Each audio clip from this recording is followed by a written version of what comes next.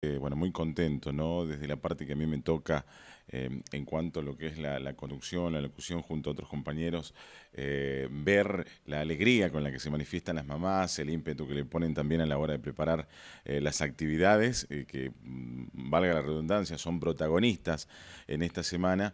Ya obviamente entristece un poco quizás porque son los últimos días, pero por otra parte contento porque realmente se ve la diversión y de alguna manera eso que producen las madres noche a noche, que realmente provoca mucha felicidad. Así que bueno, aprovechamos para saludar a todas y a aquellas que también no han podido participar este año y ojalá que el año próximo lo puedan hacer de seguir así, ¿no? Claro, porque algunas pueden, por ejemplo, tomar como un juego, pero otras, si bien es un juego, se lo toman bastante en serio, ¿no? Porque dedican varios meses para preparar todo. Sí, yo creo que, a ver, siempre que suceden este tipo de cosas, incluso en algunos de los casos se ha tornado quizás un poco más competitivo, ¿no?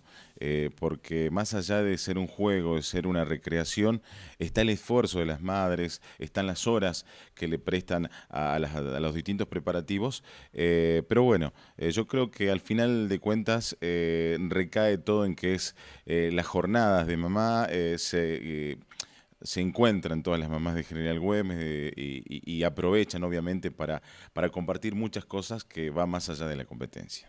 Bueno, esperemos que tengas 2 días de buenas jornadas, que es lo más importante. Bueno, y retirar tu saludo para todas las madres del departamento prácticamente. Así es, bueno, esta noche prácticamente va a ser una jornada muy linda porque está en la presentación de las carrozas, donde también algunos papás han tenido mucho que ver. Recordemos que es un trabajo un poco más fuerte. Y bueno, mañana lo que va a ser la elección de la reina, la presentación obviamente de todas las mamás.